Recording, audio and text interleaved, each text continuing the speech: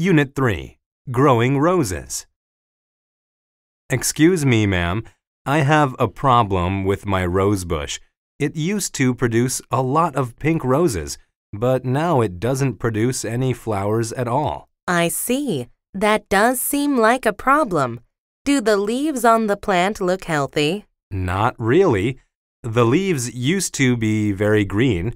Now most of them have turned brown. Well, I think your rose bush needs some fertilizer. Okay.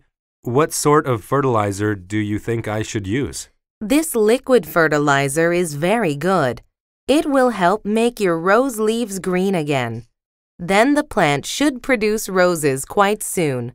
The fertilizer costs about $10. How long will it take for my rose bush to recover? About 2 weeks, I think. Great! I'll take it. Thank you so much for your help. You're welcome.